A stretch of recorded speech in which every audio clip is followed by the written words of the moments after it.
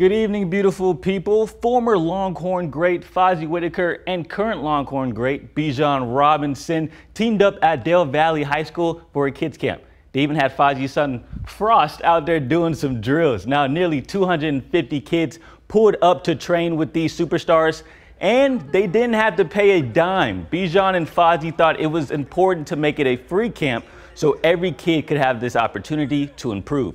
There were a lot of laughs, but also a ton of work put on the field.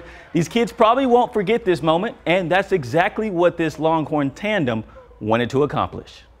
We got former NFL coaches here. We got current coaches that are in high school ranks now. We bring quality guys here that are running and executing drills to the best of their abilities, and we want these kids to be able to see what it takes to get to the next level. So they're going to learn how to put in that work for the upcoming season, but then also the main thing is to have fun. You know, having a presentation like this, especially in this indoor, you know, this is really cool for them to not be outside and, you know, be dying of the heat. So, you know, I think this is a blessing for all these kids, and especially for us just to see like what's been going on and what's been cooking up, you know, these past 8 years, like he says. So, man, it's just awesome to be here, you know, with him and to see all the kids, you know, just having fun and having a good time.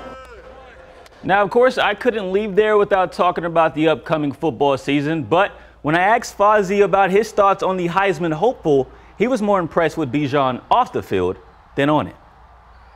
In my short span of learning with Bijan is like, it's not always about what he does on the field. We all know that he's a spectacular running back. He can do everything that you ask him to do. But the way that he walks about himself, the way that he is humble, the way that he stays grounded in his faith, from a character standpoint, man, this is a person of high character. So that's what I really truly take away from it is, yes, I know this athletics are way above and beyond, but even above that, the character and the type of person that he is what truly stands out the most.